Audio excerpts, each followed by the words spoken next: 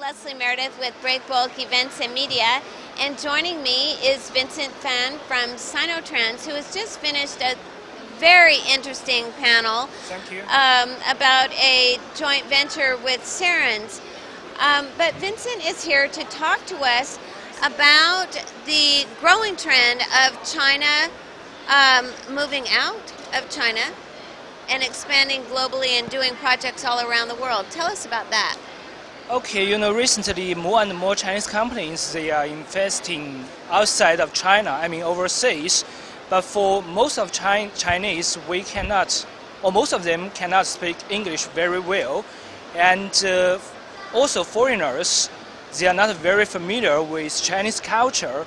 Just take me as an example, because I lived and worked in Australia for 2 years.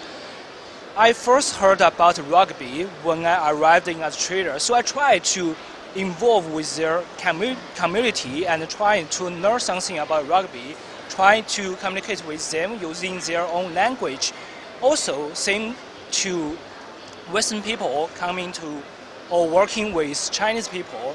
Maybe you need to how to drink with Chinese, how to play with Chinese, so how to having dinner with Chinese. A lot of cultural things behind the real cooperation. So both for Chinese and Westerners, we need to adapt to each other's culture and learn something from each other. That will make us stand as in a win-win standpoint.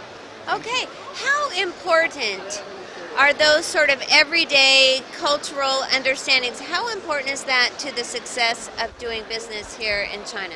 Okay, because if you want to win or succeed in a business, you need to communicate with people.